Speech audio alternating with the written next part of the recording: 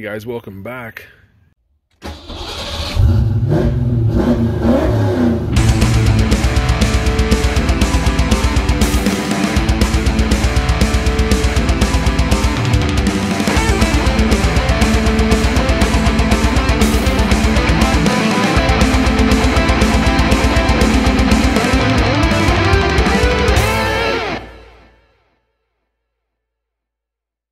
This is going to be part 2 of my electric steering video. The first video, we got it all installed, but we still had to fix the fact that I still had a belt-driven pump on Frankie and I couldn't really drive it. We just did a couple tugs back and forth on the steering wheel in the garage. So as I was putting this video together, I decided that a lot of you are probably here just to see how I liked the upgrade to the power steering. So what I'm going to do is actually go into where we went on the ride after, and then I'll give my thoughts on how I like it. If you're interested in how I did the front end accessory drive on this thing, stay tuned because it will be at the end of the video.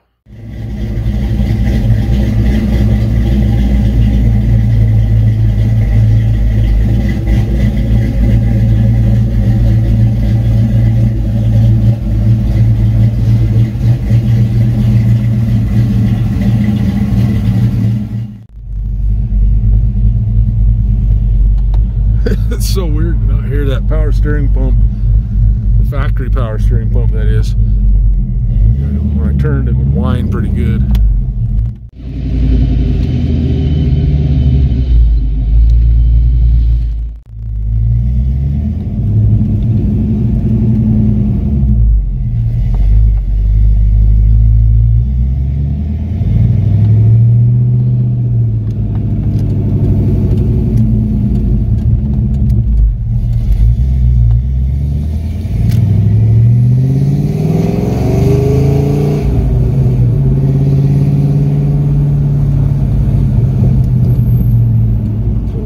Second and just kind of, I don't know, probably better if you have a glimpse of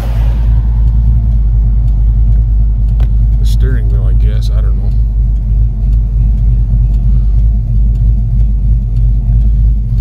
I don't know if that's something you're interested in or not, but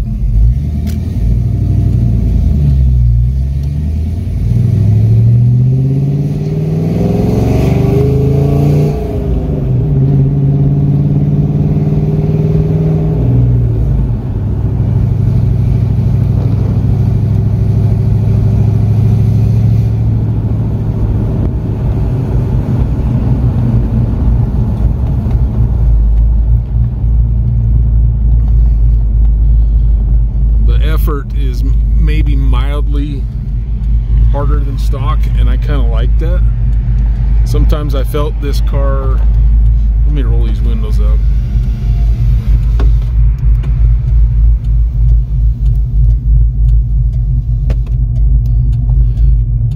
I think the effort is maybe just a smidge harder than stock was.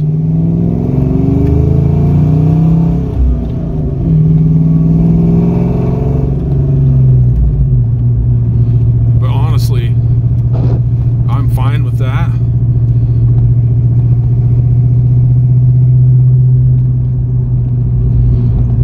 This is just running in default limp mode. I don't know exactly what they call it, but it's basically a mode that when it loses connection to the CAN bus, which is, you know, basically your whole computer system, everything on in the car, if it loses that connection, it goes into a default mode, which runs the pump at 70%. It's kind of to limp you home to get it fixed or whatever.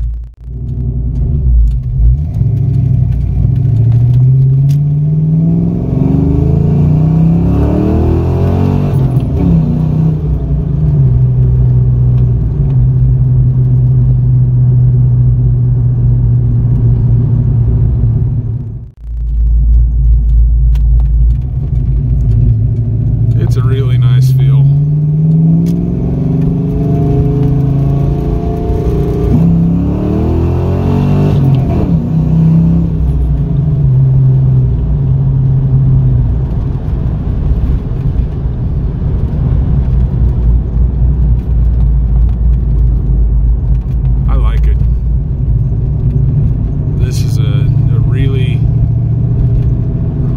upgrade.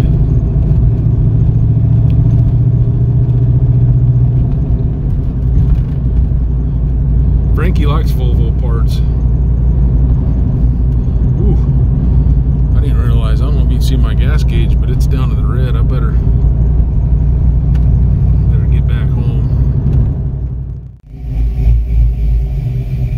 One thing that I do highly recommend if you're going to do this upgrade is moving to a 3G alternator, which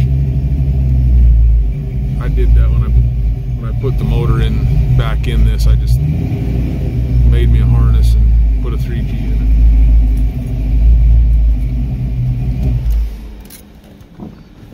All right, guys, we're back. I gotta tell you, I'm very happy with it. I'm extremely pleased with the results. I would do it again in a heartbeat. I like the response better. It's a little bit, just a tiny bit harder to turn than it was before. And to me, that is more of what I wanted when I put this thing together. In this video, we eliminate the power steering pump altogether and use a method that I devised a long time ago when I was running a manual rack in the 8.9. One side note that I will mention, that if your vehicle still has AC or an AC bypass pulley, you can probably just buy a shorter belt that just bypasses where the power steering pump is at, and you'll be golden. So in this episode here, we are going to be uninstalling this pump all the way out of there. And then I got to swap this bracket for the bracket that's on the 8.9, my other Mustang over there. Reason for that is I've already modified that one to accept this pulley right here. This pulley is, I'll put a link in the description. It is for a Power Stroke. Some of the Power Strokes had 2 alternators, so it's like a police ambulance package, I believe. Anyway, wound up, it came with the pulley, this stem or whatever you call it, and wound up cutting, I want to say, an inch off of it to make it line up with, you know, everything there. This bracket is the modification that you use when you eliminate AC. This came on the cars from the factory that did not have AC, and since we don't have AC or power steering over here, we need a pulley over here for the belt. I do have a short belt that I bought years ago when I did this modification on the 8.9, and we will be using that today as well.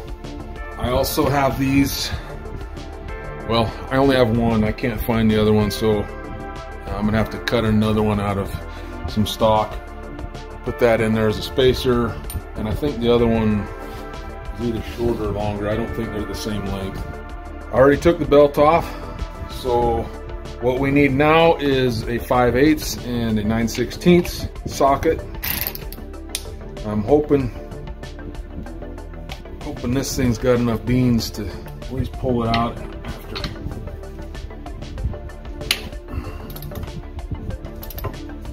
Crap recipe.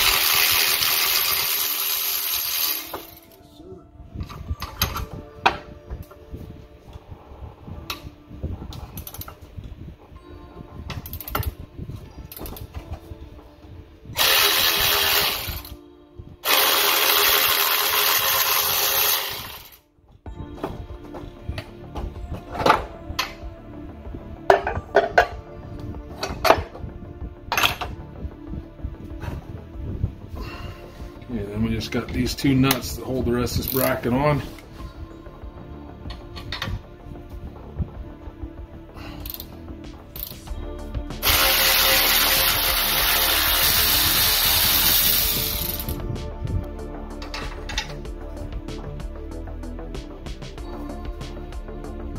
Oh my goodness, that was so tight. Here are the others.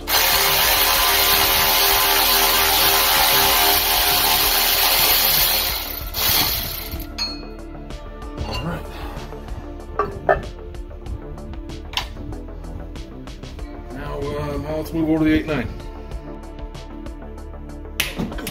Jeez.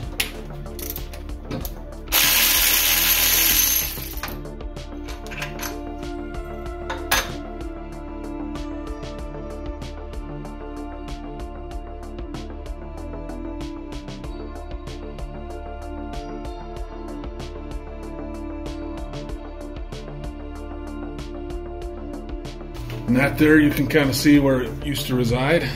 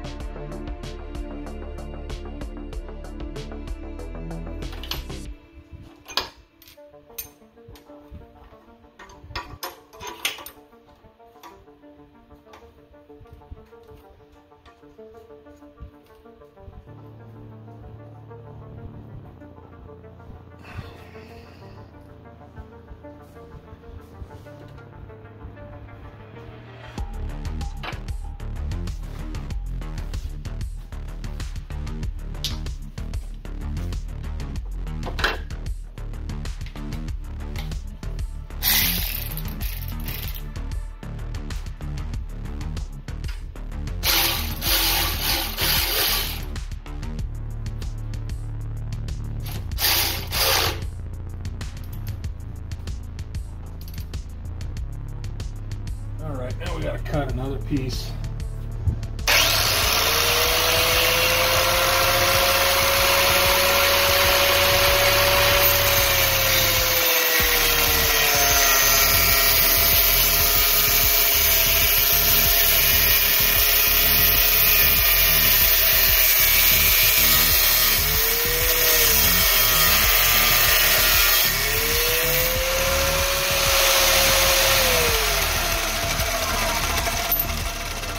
For some reason that's hot.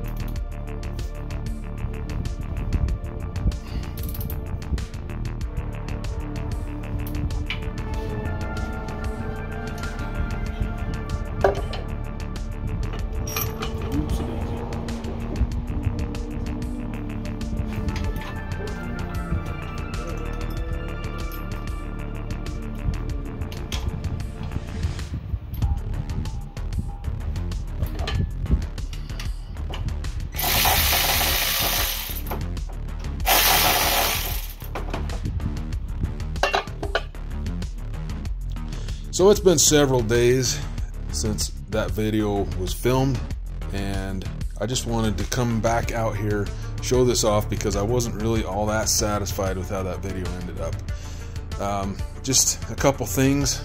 I tried putting this belt on. It was too short. I remembered that the 8.9 actually has underdrive pulleys, so the belt was not quite what we needed it to be. So I went out and I got the original alternator right there, removed the pulley off of it. That's the pulley that was on Frankie, and I moved this pulley to here. So this is actually the pulley off the original alternator, and that wound up allowing the belt that I already had to be long enough. It is, well, that's the part number right there. I mean, you'd have to have yours in the exact same spot as me as far as where that pulley's at. Just wanted to show it all off to you. It rides very well. Alright guys, that's going to do it for this episode. I appreciate you tuning in and watching. Let me know down below, do you think this is a viable option for your Mustang or whatever vehicle you drive? I appreciate it. Any questions? Yeah. Let's have them.